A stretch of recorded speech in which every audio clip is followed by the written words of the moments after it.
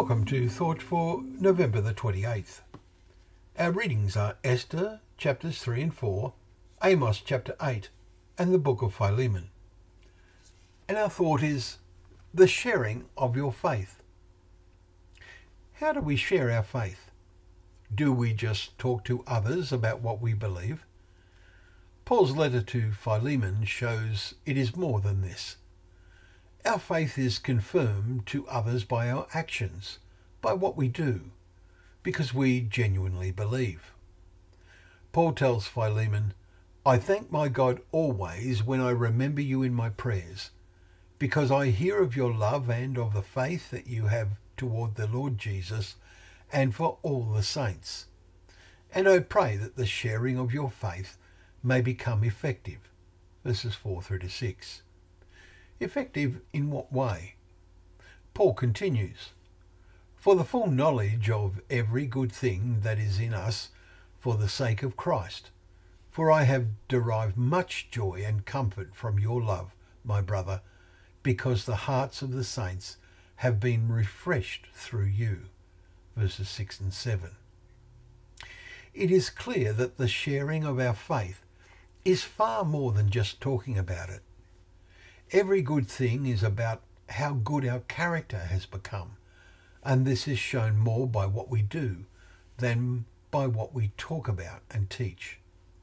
Although that is important, yes, brother, Paul tells Philemon, "I want some benefit from you in the Lord. Refresh my heart in Christ. Confident of your obedience, I write to you, knowing that you will do even more than I say." Verses 20 to 21.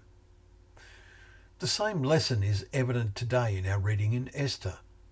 Mordecai calls upon Esther, now the queen, to act even though it means putting her life on the line.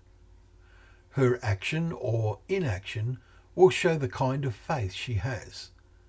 She agrees to go and seek an audience with the king, saying, "If I perish, I perish." Chapter 4, verse 16.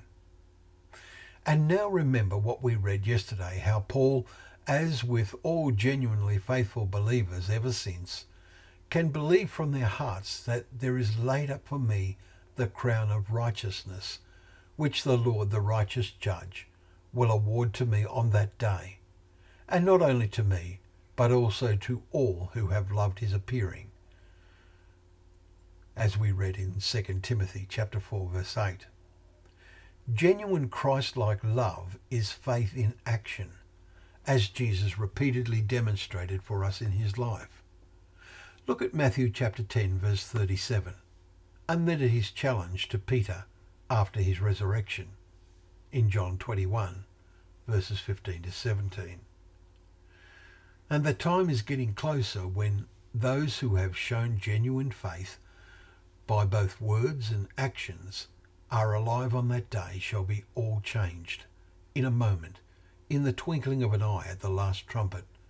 For the trumpet will sound, and the dead will be raised imperishable, and we shall be changed.